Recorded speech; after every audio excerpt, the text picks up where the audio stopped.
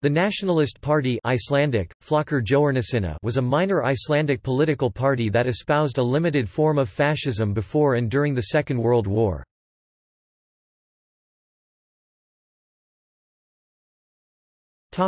History. The party was formed in March 1934 through a merger between the Icelandic Nationalist Movement, an anti-communist and anti-democratic ginger group, and the Icelandic Nationalist Party, a politicized splinter group of the former formed in 1933. The nationalist movement was loosely linked to the Independence Party, and when the Nationalist Party was established, many of its more conservative-minded adherents refused to join the new party.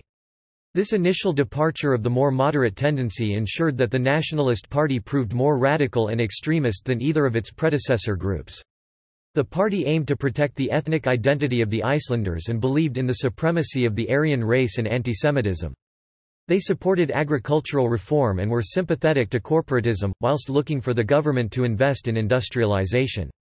They also sought to abolish the Althing and replace it with a corporate parliament. The party also rejected the left-right dichotomy and presented themselves as a radical alternative for Icelandic politics.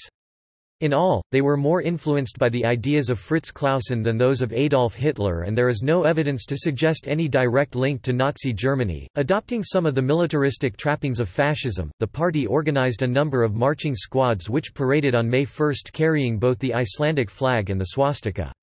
Members dressed in grey shirts and wore armbands decorated with a red swastika.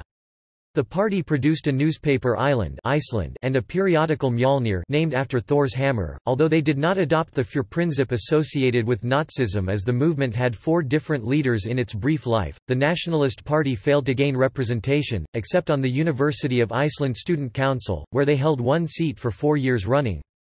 They did, however, gain attention in 1936 when they obtained a copy of the diary of the Minister of Finance and published details in Iceland. The party offices were raided by police and a number of leading members arrested, although ultimately there were no convictions. In general, however, they did not enjoy widespread support at any point in their existence, despite wide admiration for Nazi Germany in the island.